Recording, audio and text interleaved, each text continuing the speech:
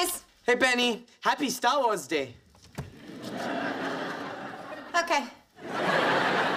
Can I make you breakfast? Admiral Akbar's snack bar is open for business. No, thanks. Leonard and I are just going to the funeral. You sure? Not even coffee? We have R2 decaf. Maybe a nice cafe au lait. And if you're not in the mood for coffee, I can always make you a chai tea 3PO. Oh, I get it. Like C-3PO. What happened to me? Hey, Sheldon, you want anything? No, thank you. You're being so quiet. Are you upset, or are you just rebooting? All started with a big bang. Hey! I'm fine. Sweetie, are you sure you don't want to come with us to the funeral? Oh, I appreciate the offer, but Arthur is gone, and there's nothing I can do about it. When Darth Vader struck down Obi-Wan, did Luke cry like a baby and go to his funeral? No, he blew up the Death Star. Why do I know this? Arthur Jeffries was a scientist. I'm sure he didn't care about silly superstitions like funerals. If he were here, I think he'd say, enjoy Star Wars Day. He was 84. He'd say, where's my pudding?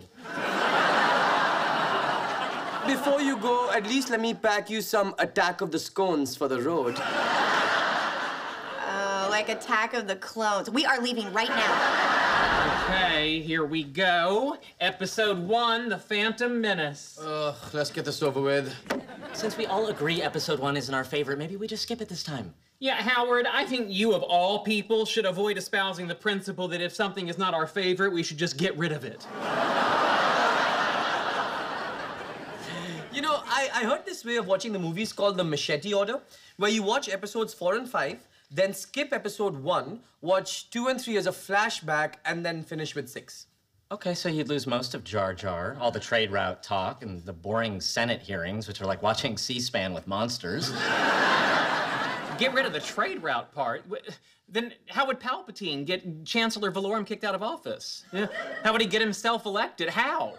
Can we get through one holiday without you saying something ridiculous? It was just a suggestion. Well, you know what else was just a suggestion? Why don't we change the Raisin Bran box? And you know who got hurt by that?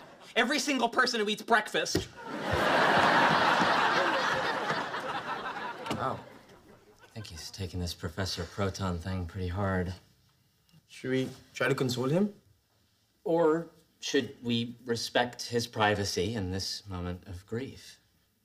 By staying here and watching the movie. That's what good friends would do. Mystery that all started with a big bang.